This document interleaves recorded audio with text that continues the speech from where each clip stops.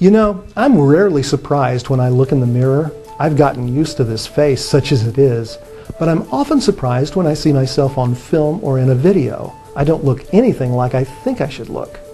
And in talking with other people, I hear the same thing. They are surprised at how they look when they see themselves in a picture or in a video. That's very interesting, and it makes me wonder whether our personalities might differ from what we perceive them to be as well. What if you had the opportunity to meet yourself and you discovered that you were really turned off by you? How can you know? Well, in business, you might try this. Tell your boss you're doing a self-evaluation. You're trying to improve. Ask how you're doing, how you could do better, and then see what kind of feedback you get. If you're a boss, ask your employees. If you're sincere about it, you may get some very constructive feedback.